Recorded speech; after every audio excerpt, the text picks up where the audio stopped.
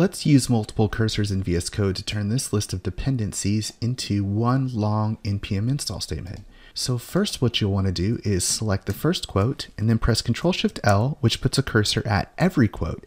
And then you can just press backspace and they're gone. And I'll press escape, which gets me out of multiple cursor mode.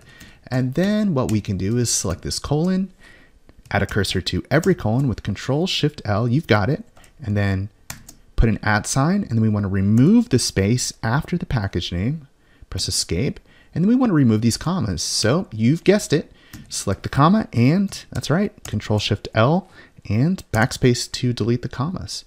And then the last thing we want to do is get all of these things on the same line.